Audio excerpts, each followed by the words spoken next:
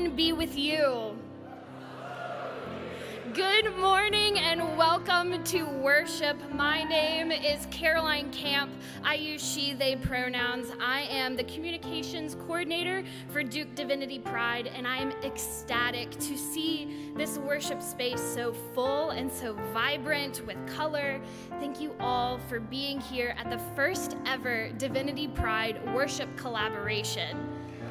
We want to affirm everyone to be who they truly are, to step into the Holy One's fire that burns away all that says we are not good enough and refines us by the Pentecostal fire to be who exactly the great queer one calls us to be.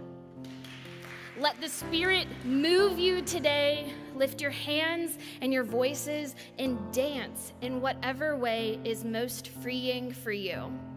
Would you please stand, step into this worship space, and pray with me the words found in your bulletin and on the screen.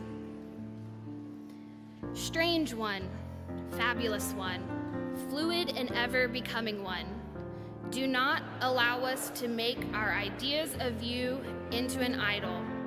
You are as close to us as our own breath, and yet your essence transcends all that we can imagine. You are mother, father, and parent. You are sister, brother, and sibling. You are drag queen and trans man and gender fluid, incapable of limiting your vast expressions of beauty.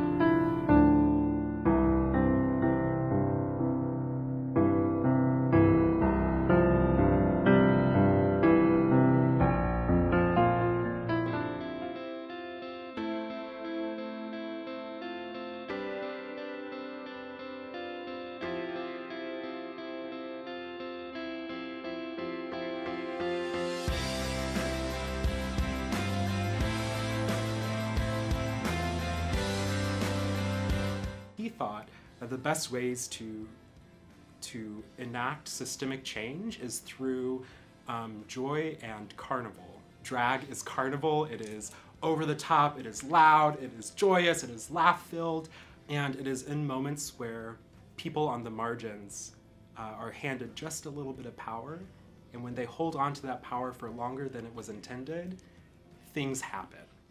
The commentary of the queer Bible commentary transposes the story of Christ. This really every story in the Bible, but specifically this one was about the crucifixion, and it transposes that onto the story of the queer experience.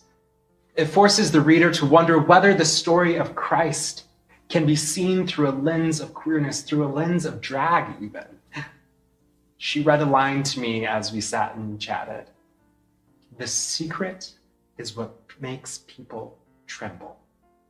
And people will tremble, sensing the mystery of queer wholeness.